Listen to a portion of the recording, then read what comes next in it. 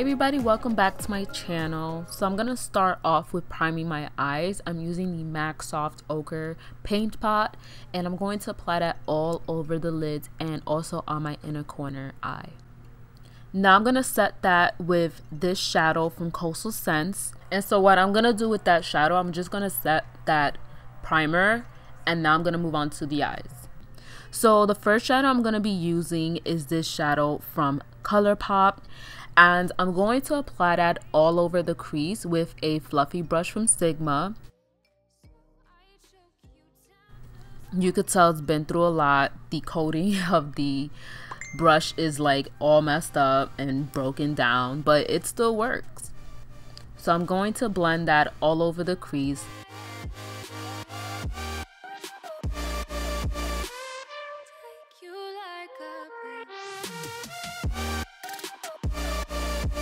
Now I'm going to be taking this shadow and applying that into the crease as well, but I'm going to make it more pronounced to where like I want to deepen it up and you can see the color instead of diffusing it. So I'm going to use a more tapered brush, tapered blending brush, and applying that into the crease as well, just like I did with 143.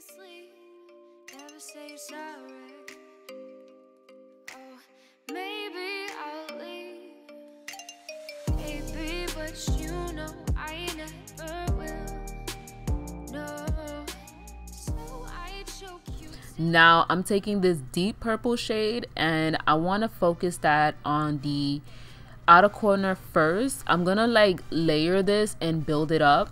So I'm starting off with the outer corner, and whatever I have left on the brush, I'm going into the inner crease and also the inner eye. And this is like how you achieve a really deep cut crease and really deepening it up. And even though it's getting on my eyelids, don't worry, because we're going to clean that area up. So slowly build this shadow up, because you don't want to go in with a full purple color, because then it's going to be hard to erase that shade and it's going to be hard to blend that out, and you're going to ruin your whole look.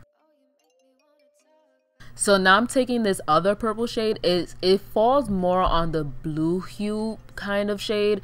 It looks blue, but it's not. And I'm going to take that into the outer corner, and I'm using a more longer fluffy brush. This one's from Wayne Goss, and I'm going to take that in the outer eye and then drag the rest of the shadow into the inner eye. I really want to deepen that purple up. So you'll see that I kind of go back and forth with that shadow and the last shadow. And I'm going to just focus that more on the outer eye, because we're going to really make this purple eye look really pop. And the key to this cut crease is always blend. You have to blend these shadows out. You don't want it to look like two different colors, so you want to have a transition going on. So you'll see I pick up a little bit and kind of tweak a little bit of that eye look, and you see like I switch up brushes because I want to really make this look flawless and really blend it.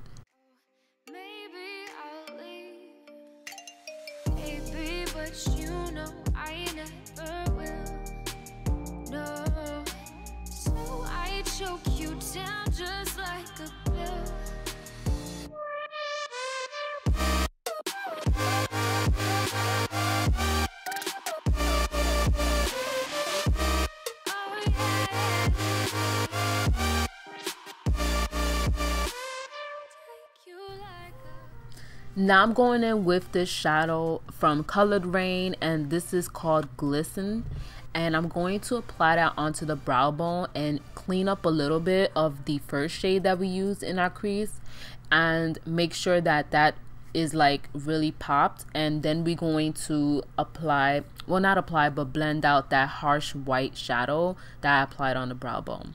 So now for the fun part is to clean up the whole lid area.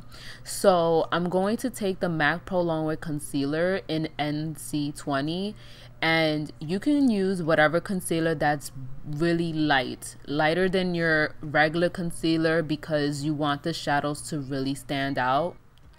So we're going to clean up the lid area and really cut that crease area, and we're not going to take this all the way to the outer eye. We're going to meet kind of like a third, fourth of the eye.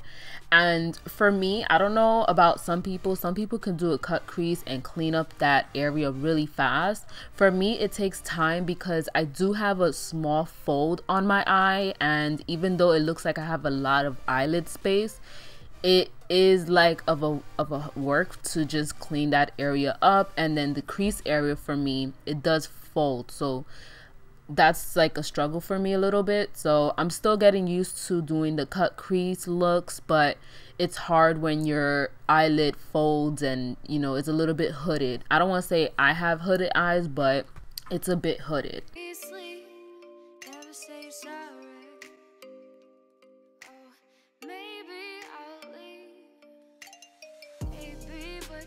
So now that we're done cleaning up that area, I'm going to take this eyeshadow from NYX Cosmetics, and it's called Girl Talk.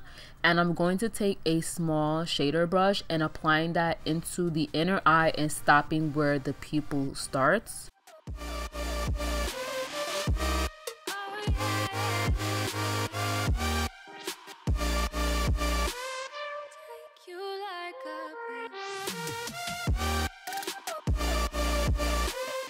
And then I'm going to take another eyeshadow. This shadow is by JD Glow Cosmetics, and it's the Galaxy Collection shadow in the shade Sin. Now what I'm going to do with that shadow, I'm going to take a adhesive glitter glue, and this one's from Kandy, and I'm going to apply that onto just the center of my eyelid, and then I'm going to pack it on with a synthetic brush. The reason why I'm doing this, because this shadow is very like shimmery, but then it has a little bit like of like a glitter effect to it. So I felt like with this technique, with the glitter glue, it just worked so much better because I didn't do that for the other eye, and it just didn't stay put the way I wanted it to. And I noticed that this one on this eyelid, it just stood put really well, and it didn't get all over the crease area.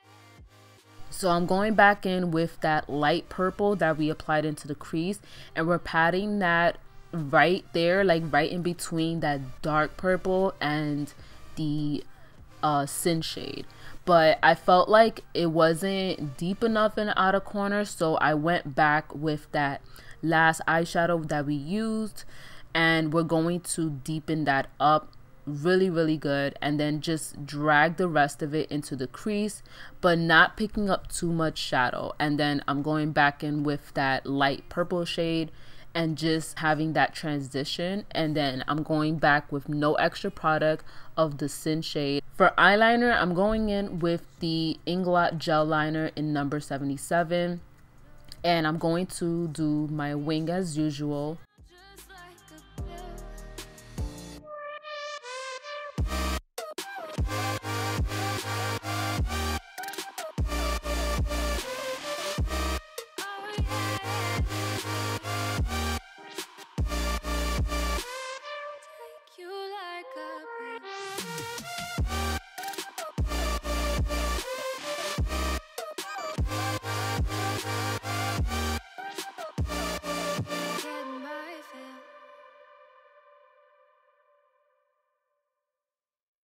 For lashes, I'm going in with the Lily Lashes in Mykonos and some mascara from City Color Cosmetics. And I'm going to do a light coat with this and apply my lashes.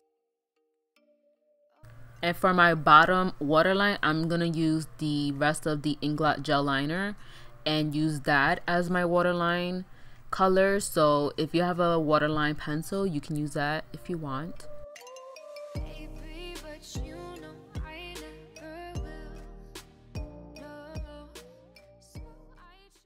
Moving on with the face, I'm going to use the Maybelline Master Prime Primer in Blur and apply that all over my face before my foundation. And then I'm going to color correct my under eyes. I'm using the Benefit Erase Paste in number 1. And of course I have to do this before I apply foundation and concealer. For foundation, I'm using the Hourglass Cosmetics Vanish Stick Foundation in Shell, and this is full coverage. I was so surprised like how full coverage this is, even second time using it. And I'm gonna use a spray, a water spray from Evian Spray, and I'm gonna use that to basically wet the brush before applying it. I don't want to go in dry.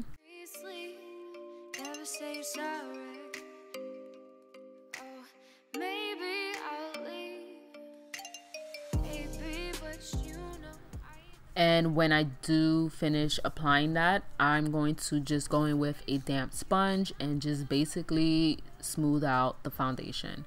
So for concealer, I'm going in with the Mercier concealer, and I don't know how to feel about this just yet, so I'll let you guys know pretty soon, but this is like my second time trying it out.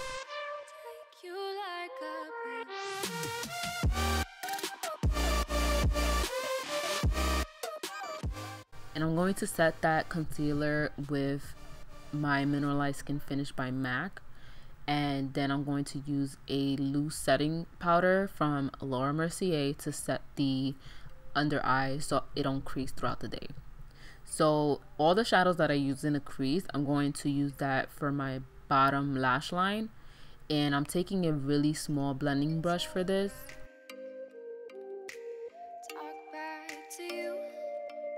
Say it like that.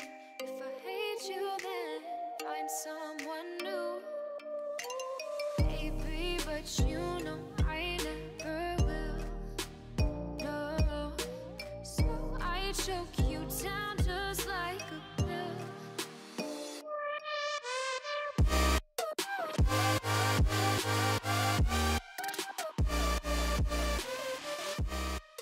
And for my inner corner, I did use the Color Range Shadow in Glisten to make the inner eye pop.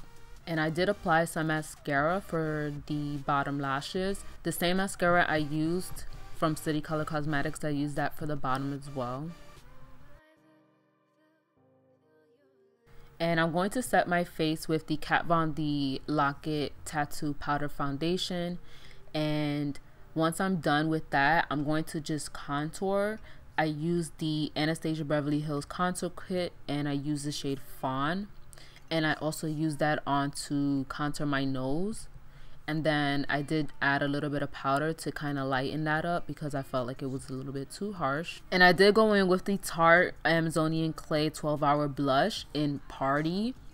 And then for my highlight, I went in with the Makeup Revolution in collaboration with Soph highlight palette, and I really love this shade. It's so pretty. I feel like it goes with any look, and this is like a really intense highlight palette, so I went in with a little bit more.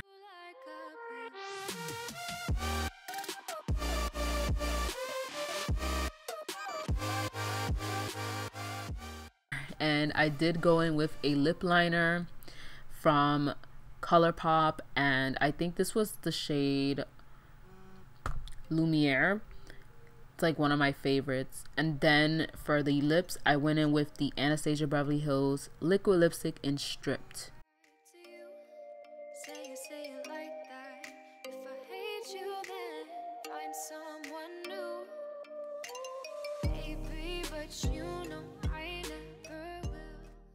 Thank you so much for watching my video. Let me know in the comments down below what you think. And if you want to see any more cut crease looks, let me know in the comments. Like the video and subscribe to my channel. I'll see you guys in my next one.